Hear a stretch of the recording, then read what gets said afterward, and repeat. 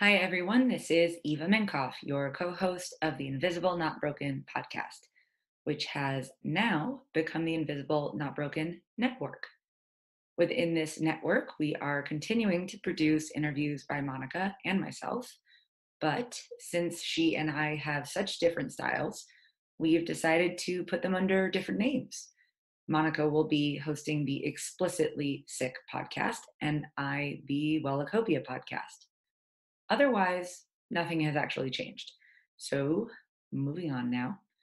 For those of you tuning in for the first time, again, my name is Eva Minkoff.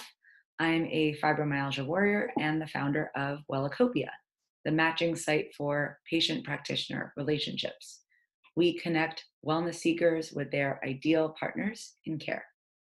Visit wellacopia.com to match with your dream doctor, nutritionist, therapist, and more. In this episode, I meet with Dr. Ginevra Liptan, a world-renowned board-certified MD known for her extensive work and dedication specifically to those with fibromyalgia, which she has as well. Dr. Liptan is one of the few specialists to focus solely on treating fibromyalgia, taking a holistic approach that combines Western and alternative medicine. She is here to share her personal journey with fibro and how learning to love her illness has made her a better doctor and a better person. Whether you have fibro or not, everything we talk about stands true, regardless of your diagnosis or lack thereof. Just a reminder that all conversations and health claims on this podcast are based on individual experiences and expertise. Everyone has their own personal and professional truths and should be treated as such. Okay, let's get started. I think from a doctor perspective, when you're working in like the healthcare system, there's so much data entry that you have to do. I mean, you really can't build a relationship if you are facing away from a person and, typing on your keyboard. Like even just eye contact and just a few minutes of actual conversation as opposed to like, and when was your last mammogram? You know what I mean? Like right there, if we could figure out a way to sort of, I mean, technology is great and we need it, but you really lose that human element. On my first visits with patients, I don't want to have my computer in the room. I mean, I do on later visits. That first visit, which is really about building that connection, like I can't be typing while you're telling me about your, traumatic experience at age 12 that led to you developing fibromyalgia. Like how that doesn't work, right? So yeah, that's my 2 cents. Like take the computer out of the equation for just 5 minutes. That is a really good piece of advice. And even if it's just for the first minute or two, even that, like if they really need to be recording certain things in order to engage with that person, those first few minutes or even just few seconds matter so much. I mean, think about when you're on a first date with someone. Yeah. Like if that person takes their phone out and is like, texting within 30 seconds, you're going to be like, okay, done. But if they engage, eye contact, giving you attention, really trying to hear what you're saying. And you're right, it doesn't have to take that long. It can take a few minutes. I mean, so yeah, I try really hard. Along with actually touching, like I think touch is still important, whether it's shaking hands or I'm a hugger, so I warn people, but usually at the end of my first appointment, I usually like give people a hug. And I think there's an exchange of energy and love, I guess, for lack of a better word, which is part of the healing experience, which in conventional medicine has totally been removed because it's very sort of, I'm over here and people have varying levels of comfort with that. But I think remembering that touch is connection and healing, and even a handshake or a gentle pat, with fibromyalgia, you have to be gentle hug. But I will tell you, nobody has ever turned down my offer of a hug. Like really, that's not, I would be okay if they did, but I think that's an important start to kind of the connection, the relationship. So, but in med school, we are definitely taught that that's not okay, and that, we're going to be violating some sort of, I don't know, sacred code of doctors that we don't touch people. I'm like, that's, I got over that a long time ago. No wonder your patients love you. I think that is one of the most wonderful things I've ever heard a doctor do. And we all want to be hugged, even when we think we don't, or we say we don't. There's nothing better than connecting with a human being like that. And it's such a mutual thing. Like a hug is never really one way. Right. You know? Exactly. Yeah. So It's beautiful. I actually was thinking about how to start my TED Talk, and I have not set on anything yet, but I'm open to brainstorming. But one idea that came to my mind, because I'm comparing doctor-patient relationships to romantic relationships, is like, what if you married your doctor? Like, and I hope you all are looking at me very confused right now. I think that would get people's attention. Yeah, I'm like, no, scratch that. That's not what I meant. I love also the irony that I love talking about doctor-patient relationships, romantic relationships, and then Wellacopia is essentially Match.com, right? For Right. healthcare. Right. And I was like, it's totally a coincidence that I married a doctor and met him online. Did you actually marry a doctor and met him online? Yeah. It is unrelated, but that is hilarious. And you got to tie that into your TED Talk somehow. You got to pull that. Somehow. Get really serious and be like, by the way, I did marry one, but he wasn't mine. He's a pediatrician, so he better not be mine. Well, you know who does the best TED Talks I have ever seen in my life is Brene Brown. Have you watched her? Oh my God, yes. I love her. She is like a masterclass in how to connect with an audience, and like her just public speaking. Like I watch her and I'm like, oh my God. Yeah, I actually have her book, Dare to Lead, over there. She is the queen of vulnerability. And vulnerability is not what people think it is. It's being honest and transparent about who you are and your flaws. Yeah. And I love it. I eat it up. I'm all about that. Me too. I'm a big Brene Brown fan. So you're on it. So yeah, just watch her do her TED Talks, and then you'll model after that, and you'll be, I can already tell you're going to be fabulous. You got it. I'm pumped. I just want to get this idea out there past the podcast.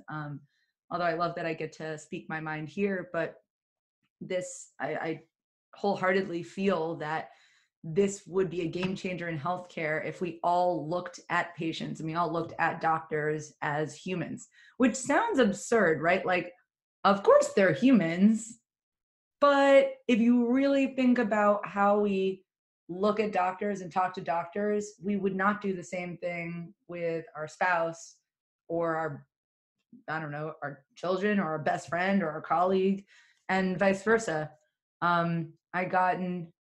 I always bring up my husband, but because he's just my first like touchstone of like in the medical system.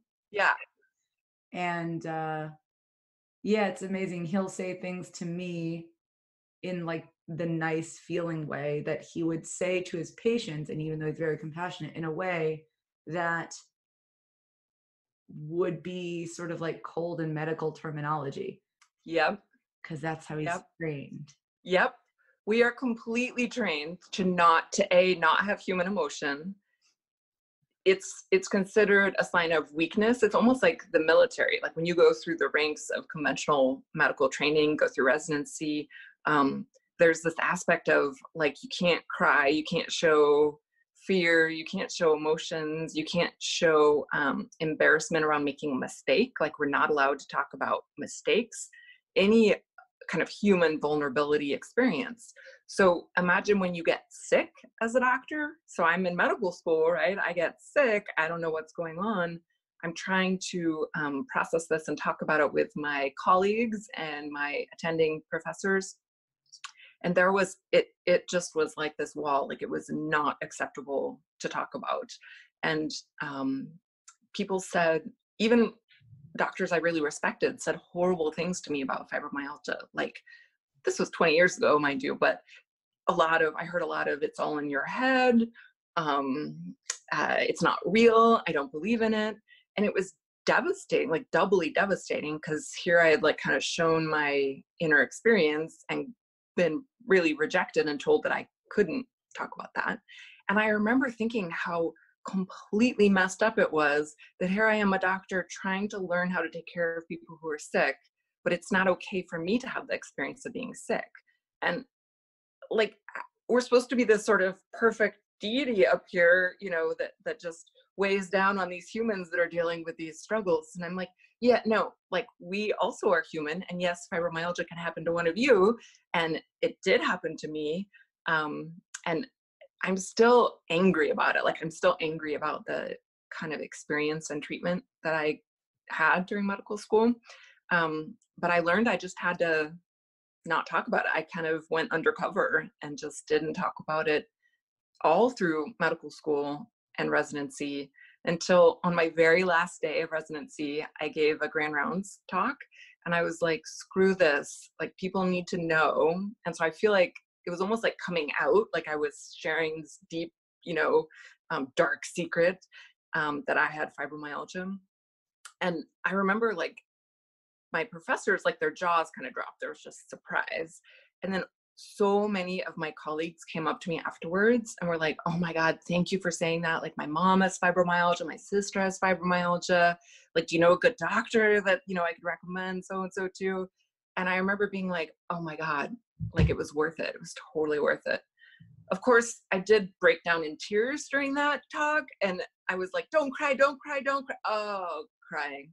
But I think, you know, it was so personal and so painful to kind of talk about it. And it's okay if you cry during your TED Talk. I will say that, because people do understand I think that really speaks to our human component. And honestly, doctors are human, and trying to help them to remember that, and to have our medical system allow for that.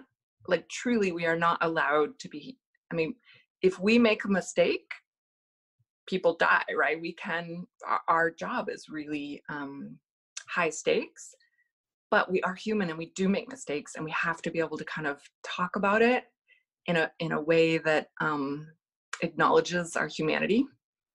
And I haven't figured out a good way to do that. So I just am what I am. And you hug people. That helps. Yeah, I feel like, I mean, I'm a really private person. Like, I'm a big introvert. I'm a private person.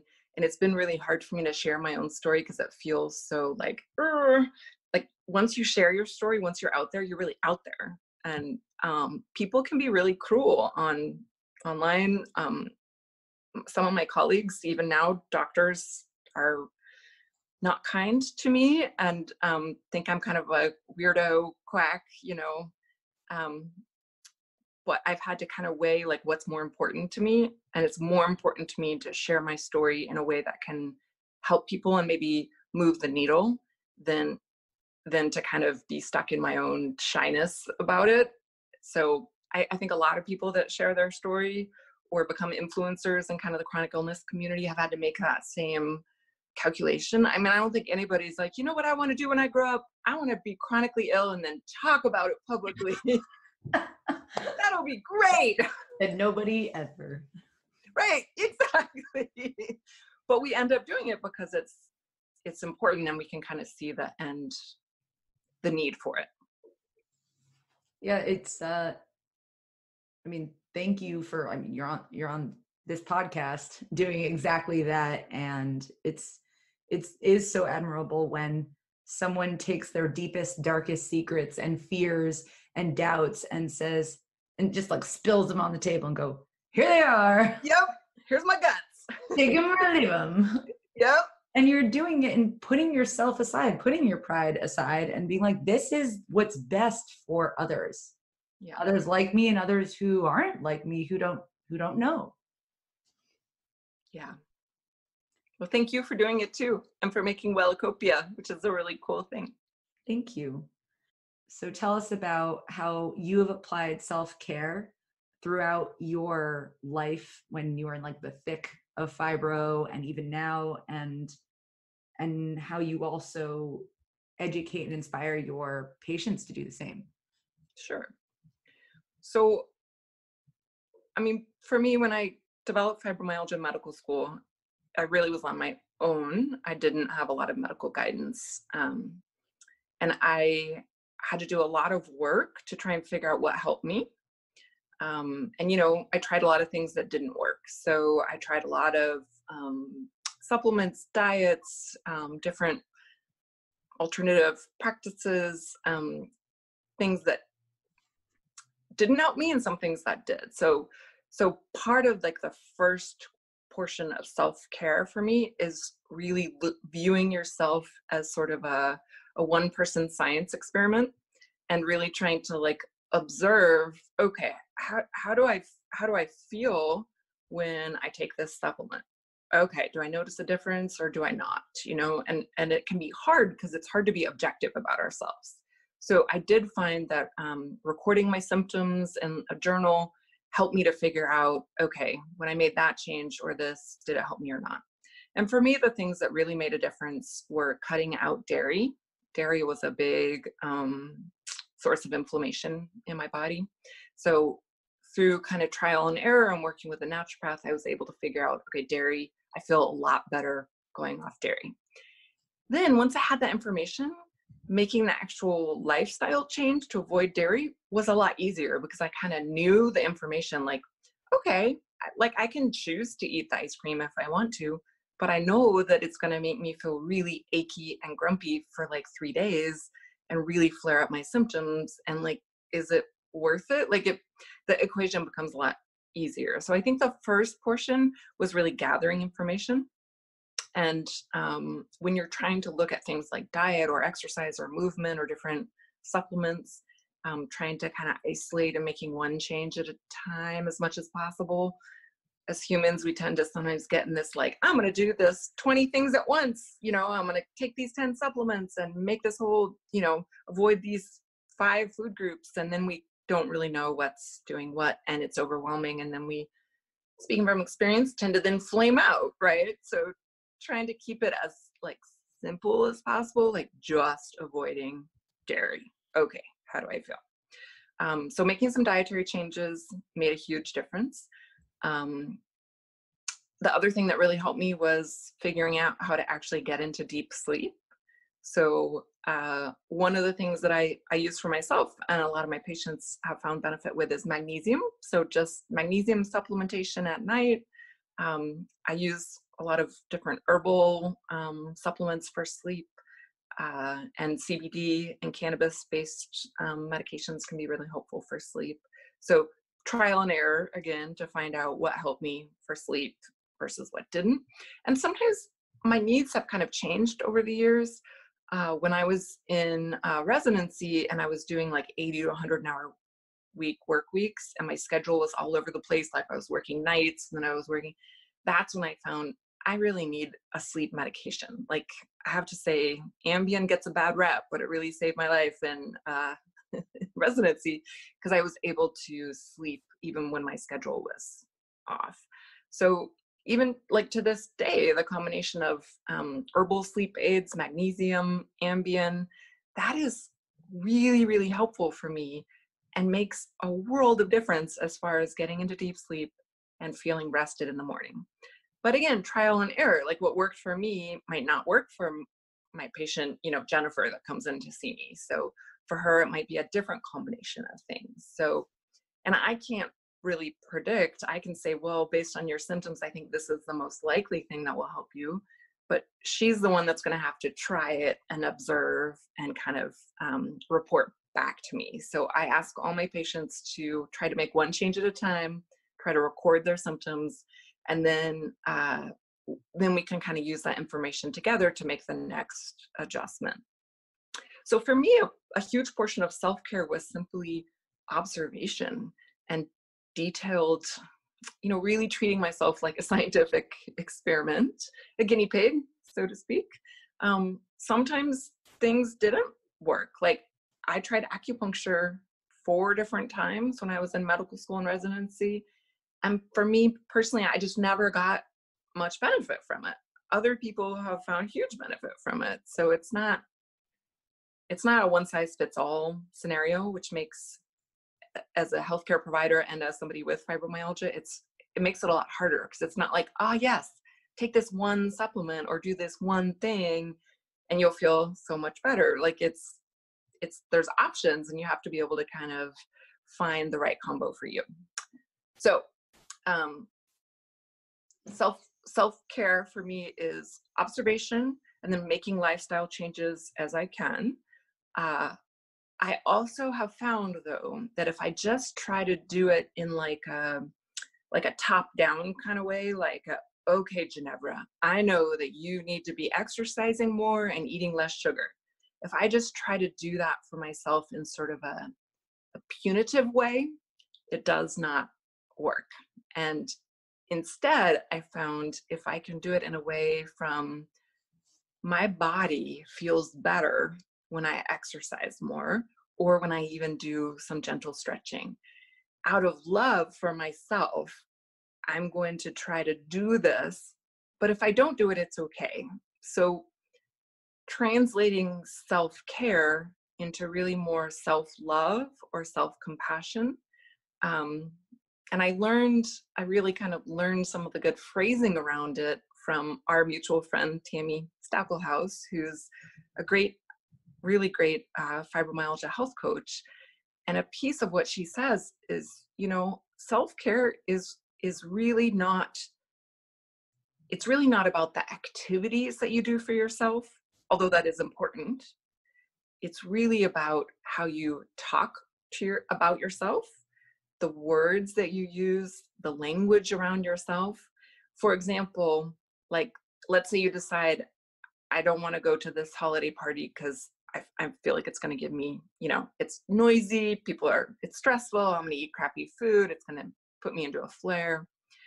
If the language you use around that is, my stupid body won't let me go to this party, I hate it, like if you kind of turn it into sort of a negative piece, your body's going to feel that. But if you can shift your language around it to, and she has a really good way of phrasing it, but I choose not to do this because my body will feel better. I'm doing this for my body, for my health. That's why I'm choosing not to go to this party. And it becomes just really a subtle shift, can make a difference as far as how you feel about your choices. And so if you translate self-care into self-love, then it makes choosing activities that help you to feel better easier. So I am a very driven person, and I want to accomplish a lot in every day. And most of us are like that, right? Like we have these like really high like I've got this to-do list of 20 things that I'm going to accomplish. And it's very easy for me to feel really disappointed that I only accomplished maybe 1 or 2 out of my list of 20. But then if you change it to, wow, I accomplished those 2 things today. Thank you, body. Thank you for, working with me to accomplish those 2 things. And it can sound really sort of simplistic, but I'm telling you, it makes such a difference. Just the kind words that we use in our head to talk to ourselves about it. For me, that makes a difference in my daily life as far as how I feel about what I can accomplish as somebody with a chronic illness that's trying to run a medical practice. It's trying to be a mom. It's trying to be a wife, trying to be a friend. There's never enough of me to go around. And I think every human experiences that feeling. Like there's more that we want to do than we can. And trying to focus on what we have done rather than what we haven't. That's what I learned from Tami. Thank you, Tami. She's brilliant. And this is airing in January, which is post-holiday season. And it's New Year's resolution time. I was gonna say, yeah, January. is when what you were saying really hits home, especially the, I want to change everything right now and I want to be perfect and nothing's going to stop me. I'm all for positive thinking. In fact, everything that you're talking about really is positive thinking in a way. In simplest terms, it can be like glass half full rather than half empty, right? Exactly.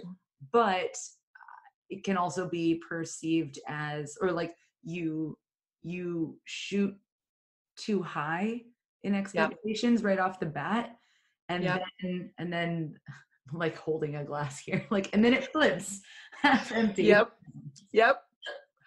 So I have found that if I set the bar really low for myself, like the joke I say is like, set the bar so low for yourself. I say this to my patients, that if you accidentally trip, you're going to fall over the bar. And then you're going to be like, I made it over the bar, as opposed to setting it like high enough that you have to kind of effort to go over it. So the example that I will tell you that comes up for me every night in my life is there are some stretches that if I do them every night, I feel better the next morning.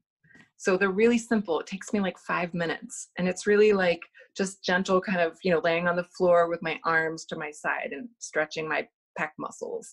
And I've got this little pillow thing that I want to do some neck, rolling on. Literally 5 minutes. Every night before bed, I have this battle with myself because I'm like, I just want to go to bed. I don't want to do my stupid stretches. It's like extra 5 minutes. And my husband's like, do your stretches, you'll feel better. And I'm like, I don't want to. So I feel you. I would say about 50% of the time, I don't do my stretches, go to bed. The next morning, I'm like, I should have done my stretches. But I found if I tell myself, okay, Ginevra, you don't have to do 5 minutes of stretching, just do 30 seconds. And I can convince myself to get down and do 30 seconds because it's so easy. It's like, 30 seconds. It's like barely a TV commercial, right? Like I'll do it. Then I can move on and go to bed. But here's the thing. Inevitably, once I get down and I'm doing it and it's been 30 seconds, I'm like, this feels good. Oh yeah, I keep doing. So if I start it, I'll do the rest. But if I tell myself, you have to do 5 minutes of stretching, I won't freaking do it because it feels like too much. But 30 seconds, I can trick myself. So it's also sort of tricking myself and making the bar low enough that I can do it. Exercise is another thing. Like, I don't want to do 20 minutes of exercise. In New Year's resolution time, we're like, okay, I'm going to do 30 minutes of aerobic exercise 3 times a week. And if I can't do that, I'm just not going to do it. But in reality, if you can tell yourself, okay, do 1 minute of exercise and that's it. The odds are pretty good that if you start and do that 1 minute, you're going to be like, okay, I can do a few more minutes. And then you kind of, again, it's like, I've accomplished it. Yay. And then that sets you up for success. I think setting the bar high really sets us for failure. And then, I think, what is it, like 70% of all New Year's resolutions are broken by the end of January. Like, we, as humans, we do this every year. I think every year doesn't work, but we do it again. Yep. And I'm definitely one of those people, or have been many, many times. I've gotten better over the years at taking on resolutions that are more realistic. But I completely agree with what you're saying, that also the act of doing something consistently that is trip over status, like so little that it's like there's really no reason why not. It's just making something a habit at all, that I find to be really key. So actually, even right before this call, I really wanted to work out beforehand because I didn't earlier, and me moving really, like you said with your stretching, makes a big difference for my pain. So I like to do intentional movement. I don't know if I want to call that exercise every day, but it's something like, hey body, we're going to do something today to do it. Yep. In therapeutic movement, I call it. Yes, yep. Exactly. So, all right, this sounds a little funny, but I was in the kitchen waiting for something to cook. I actually happen to have pretty good floor space. I laid on my stomach and I did what's called like the Superman. You know what I'm talking about? Yep. You lay on your stomach, you stretch your arms out in front of you, your legs behind you, and then you try to kind of crunch your back and you lift up like you're Superman. And Yeah. I love that pose because one, it makes you feel freaking powerful. Yep. And I'm using my whole back, my butt, my legs. And I just did that up and down for like sort of a 5-minute thing. And I said, okay, so I didn't work out today, but I felt like Superman for 5 minutes. Yes. That is awesome. I love that. That's exactly, as opposed to feeling like, oh, I didn't work out today. Like, yeah, you know, like I'm annoyed at myself or I'm frustrated. Like, that's brilliant. And you had to wait those 5 minutes anyways for food to cook. So it was, yes, exactly. brilliant. We have to be creative and work with what's actually happening in our lives. You know, we tend to have this unrealistic view sometimes, or these idealistic ideas about what we can do. And it comes a lot in diet. I see that a lot when I talk to patients about diet. They're like, oh, I know I got to do the Whole30 diet. And, you know, and part of what I really don't like about kind of the social media culture is that all those people that take pictures of their beautiful food that they're eating, that's all like vegan and so perfectly prepared. And I'm just like, oh my God. Like, I really want people to take pictures of what they're actually eating. Like, here's this stale granola bar that I ate from my desk drawer, you know. Or even if it's healthy, it doesn't always look good. Like, honestly, I actually do cook mostly vegan at home. It's cheaper and easier, and I like it. But it usually looks like mush of some sort. It is not appealing. I made a green curry today, and it's like curry and bits of broccoli in there and tofu, and it doesn't look appealing. I'm not at a Thai restaurant where they make it all fancy. Right. With your little basil sprig. And yeah. But I think that creates like this feeling of we're sort of like set up to feel like a failure, because here, you know, with chronic illness, sometimes you don't have the energy to go shopping for beautiful food or chop the vegetables, or, you know, there can feel like so many barriers. And so, like, here's how we are actually eating over here, and here's how we want to eat over here. And like, we don't make any diet changes until we feel like we can live this beautiful Instagram perfect Whole30 life. And I feel like that just does not work.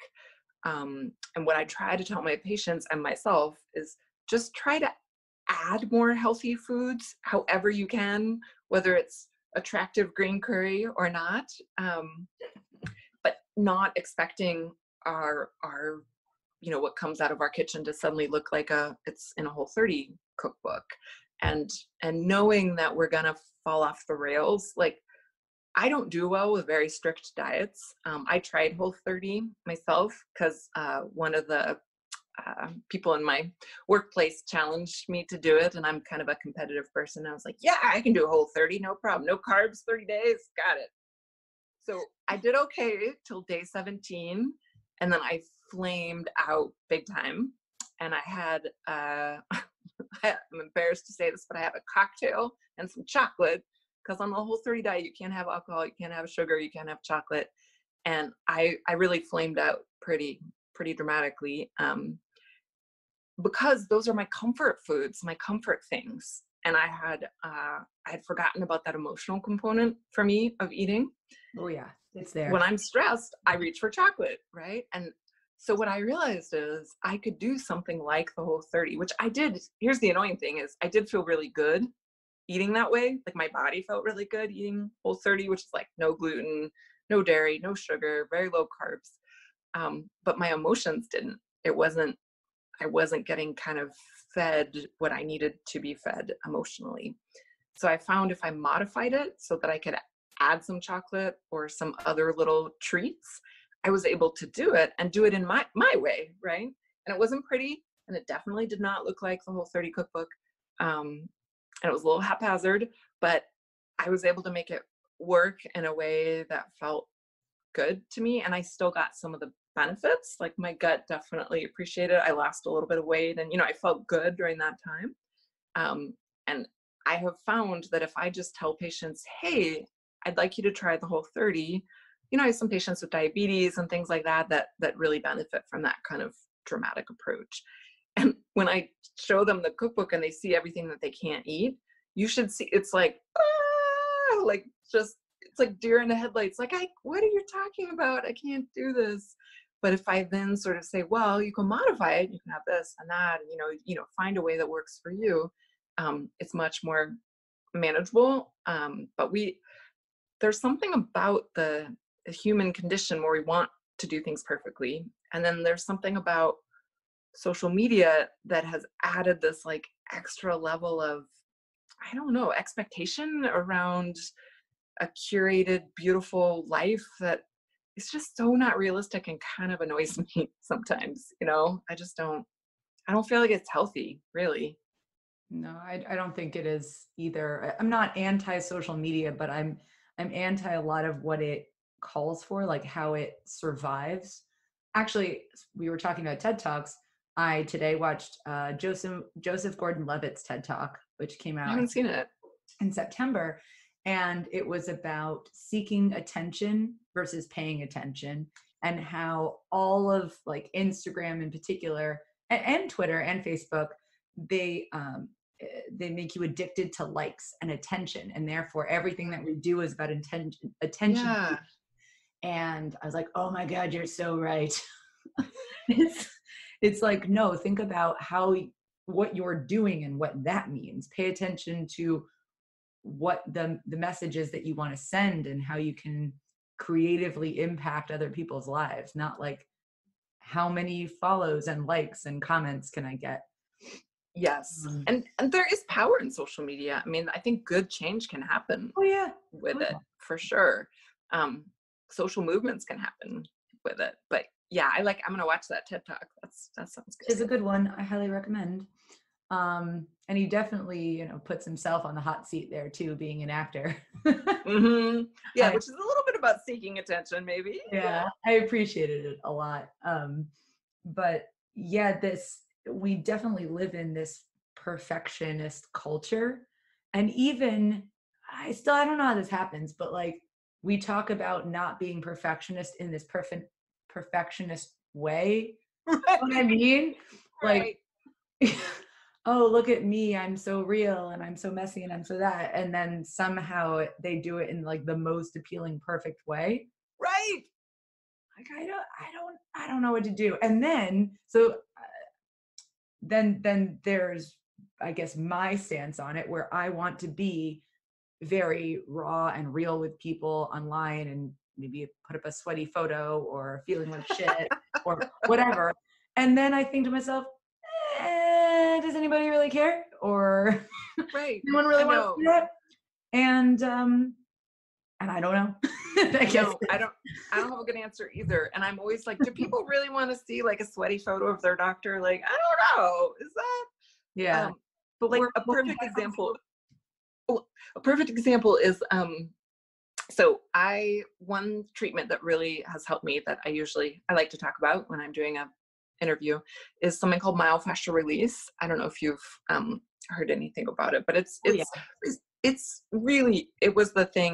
was the thing that I found while I was in medical school that really made a difference as far as my pain levels. And those stretches that I talked about trying to do every night, those are kind of myofascial release stretches. So basically it's just kind of really slow, gentle stretching. And when you're getting myofascial release therapy with a provider, they're kind of with their hands assisting the stretch. And it's not a massage. It's very kind of slow, and it will take 3 to 5 minutes in a stretch.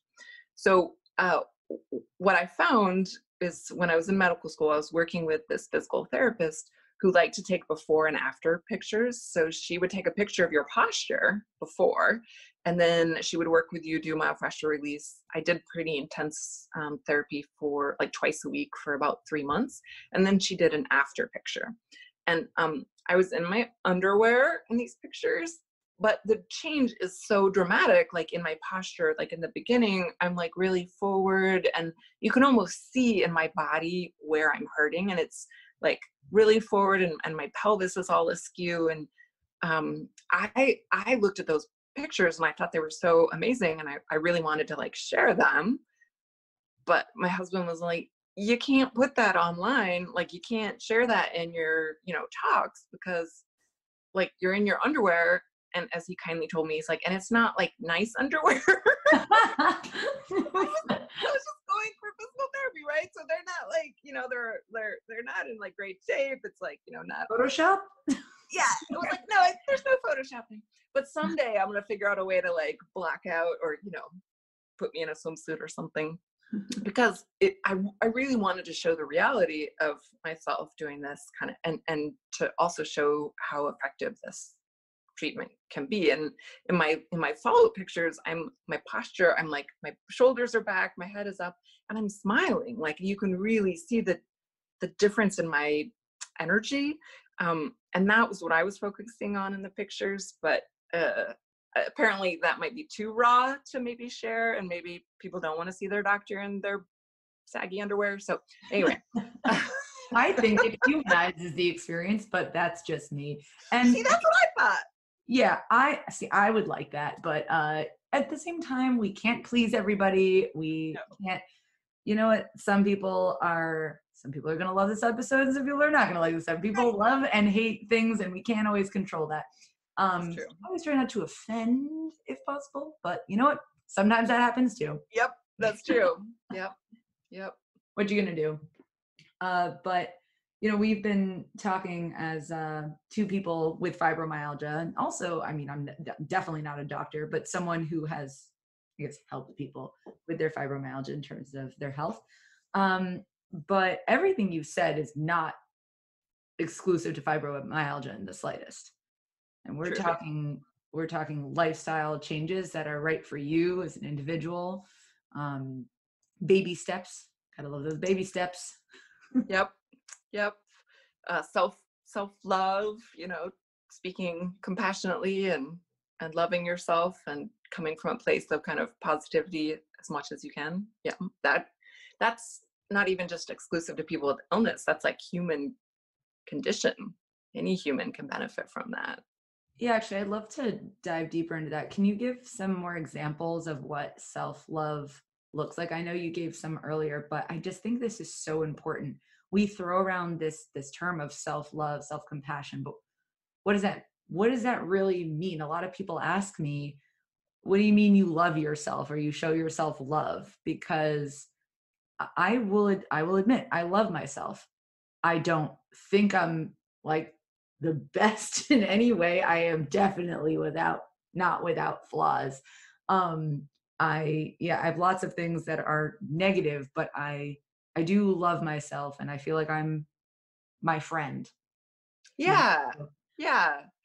So making friends with your body, that's another Tami saying, which I love. Yes.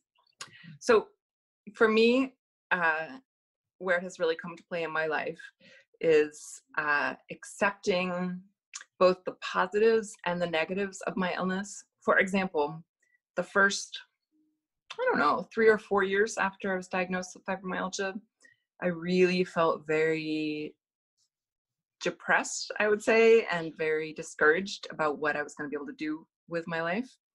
But then I realized that my hypersensitive nervous system was actually sort of a superpower, that I actually, it helped me to become a more intuitive person. Like, I had a greater sense of when other people's emotions were shifting around me. I think it helped me to become a better spouse, and definitely a better doctor, because I could understand more what not just patients with fibromyalgia were going through, but I felt like I could have a better sensitivity to what my patient sitting in the exam room was experiencing. So like those subtle shifts in like a facial expression or a vocal tone, I felt like I could see how my extra sensitivity had a positive nature to it. And in a way, it sounds really weird, but in a way I have come to love my illness, because it has, I think, enabled me to be a much better doctor than I would have been without it. Because I understand, at least from a fibromyalgia lens, the human experience, the human experience of pain and suffering. We all experience that in life. None of us make it through life without experiencing pain and suffering. It just looks different for each of us. But because of my experience with the fibromyalgia aspect, the way that we suffer with fibromyalgia, I feel like it made me a better doctor and a better human. And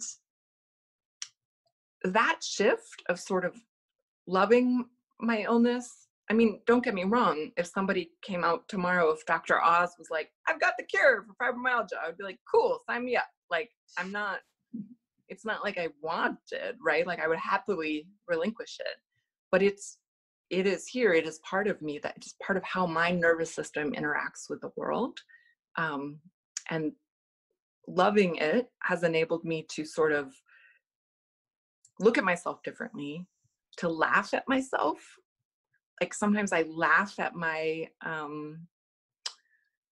unrealistic expectations about what I can accomplish in a day. I'm like, ha, that was silly. Like I really thought I could do those 20 things, as opposed to like beating myself up over it. I also sometimes laugh about my sensitivities.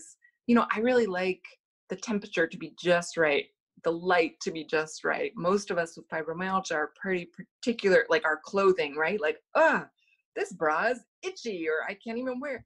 And when I think about people that don't have fibromyalgia, and they're like, what are you talking about? Like, I never even noticed the tag in my bra. Whereas those of us with fibromyalgia are like, oh my God, it's unbearable, you know? Story of my life. Right?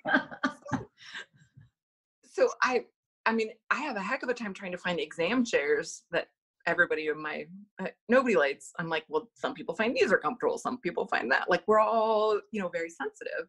And what I found is if I could see the beauty in that, it made me not feel like a weirdo. So I like to use the analogy of orchids.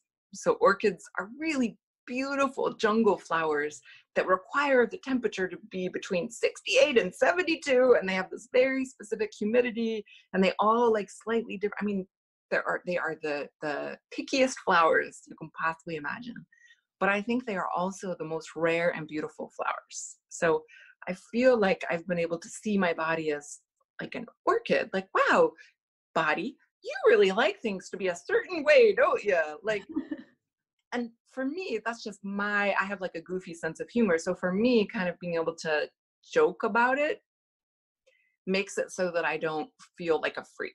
Like I can say, I'm an orchid, or I can kind of tease myself a little bit in a way that's loving, as opposed to like, getting bogged down in this sort of depression.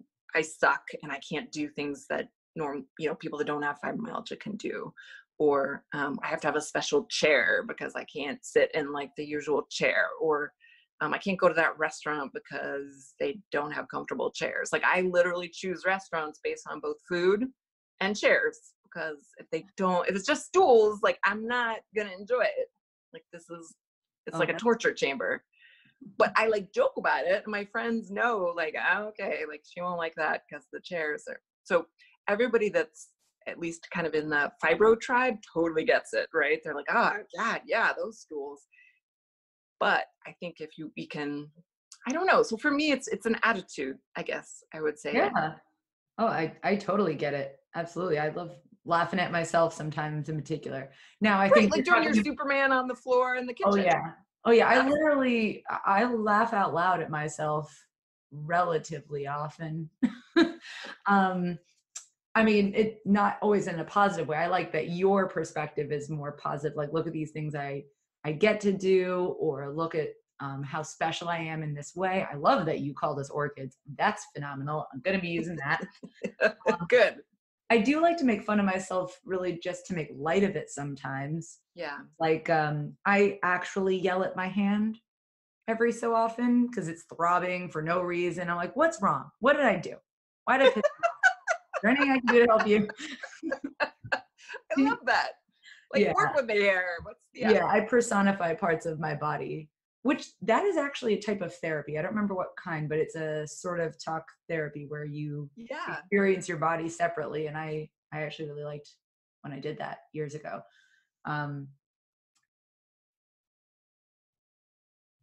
I don't remember what I was going to say, but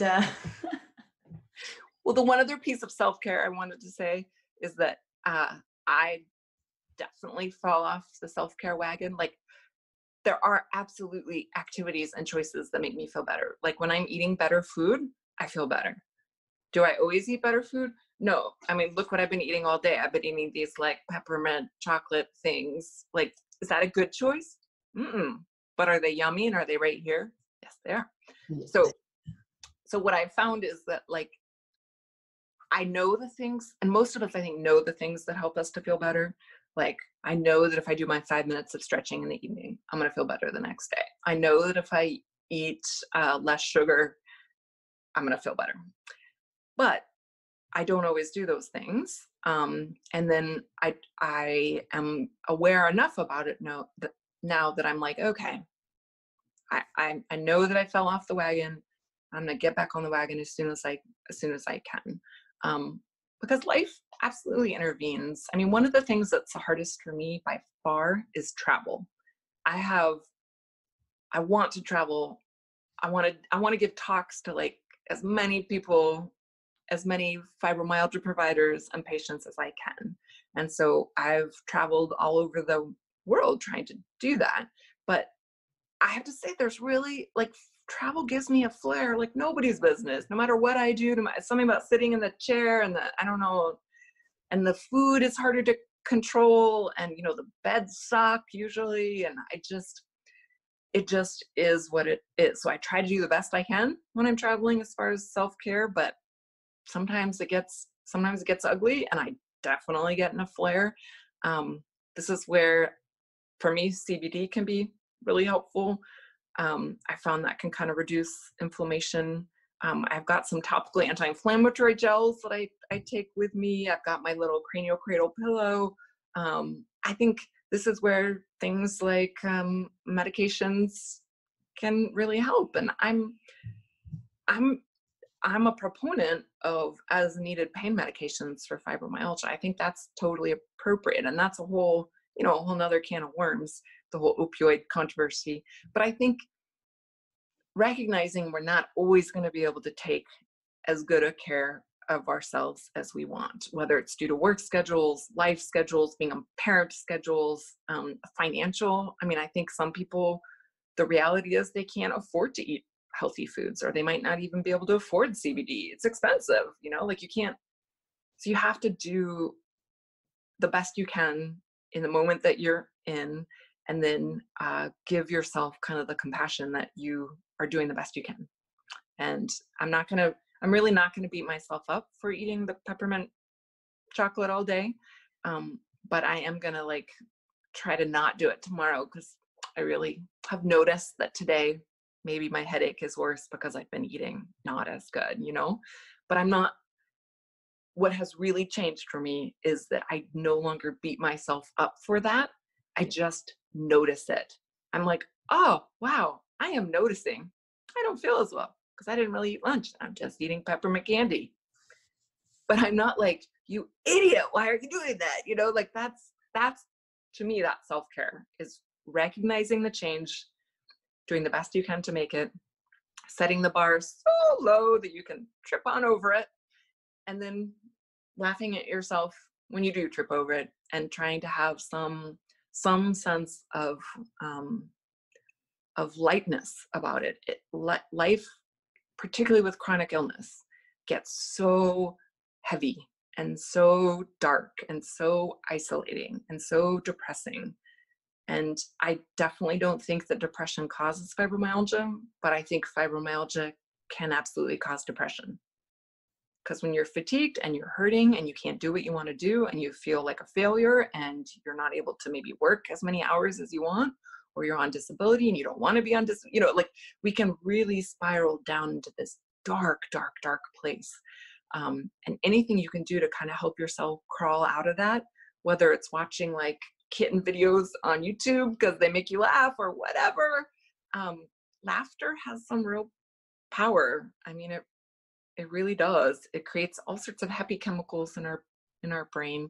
And I think if you're laughing at yourself, there's almost this like additional benefit you can get from it, because it's a form of kindness, not like mean laughter, not like rah you suck laughter, but like, you know, lightness and sort of a recognition of our humanity and how ridiculous we can be sometimes, and thinking that we have to have everything just perfect. Like holidays are a perfect example. Like, it's not about the meal that you made or the decorations. It's about like spending time with our loved ones. But is that what we worry about? No. We get all crazy about the house has to look perfect. And I'm like, no, have the house be messy, eat leftover Chinese food, but just watch a good movie that makes you laugh and enjoy yourself. You know what I mean? Oh, I love it. I think that I make a New Year's resolution for myself, and that is to fall in love with being human. I love that. Yeah, I'm gonna do that. I just, there are so many wonderful things about being human, being imperfect. There are obviously a lot of shitty things about being that way too, but it's all part of what makes our lives valuable, also what we have to give valuable. And there's no reason that we can't look at these struggles as opportunities to learn and discover, and as you said, observe rather than judge. There's so much to learn about ourselves, and that will never, ever, ever end. And that's the journey I think I want to take myself on this year. I love that. I will join you on that journey. That's a beautiful, and that is a realistic New Year's resolution, my dear. Indeed. Yes, I'll write it down somewhere. I do like the idea of when there's something you really want to accomplish or embody or just keep in mind, to write it somewhere and tell someone. Well, now I'm telling like a few thousand people. So there we go. Accountability, everybody. Yep. All right. Well, this was really splendid. Yay. Very much enjoyed this conversation. Thank you so much for coming on the show, Dr. Liptan, Ginevra. Thank you for having me. You are wonderful. Thank you. So are you. Good luck with your TED Talk. You're going to rock it. Thank you. Thanks for listening to technically the first episode of the Wellacopia podcast, part of the Invisible Not Broken network. If you haven't already, please take the next 30 seconds to do these 3 things. Hit our subscribe button, tap those stars to give us a rating, even better, a review, and share this episode with a loved one. If you're interested in working with Dr. Liptan, you can visit her site, which is simply drliptan.com. I'll add in the show notes, of course. Her site also has information on treatment, research, and education. If you're also interested in some chronic illness-specific inspiration on a weekly basis, sign up for our WellSpo weekly newsletter. WellSpo stands for Wellness Inspiration, by the way. Each week on Friday afternoons, we'll send you a short email that links to uplifting stories, summaries of new research, giggle-worthy memes, and more. You can sign up for the newsletter on wellacopia.com if you scroll to the bottom of our homepage, or on blog.wellacopia.com/newsletter. Both links will be in the show notes. If you ever want to submit a question or suggestion, feel free to send an email to chronicillnesspodcast@gmail.com. You can reach Monica, myself, or both of us. Thanks again for tuning in, and of course, continue to be kind, be gentle, be badass.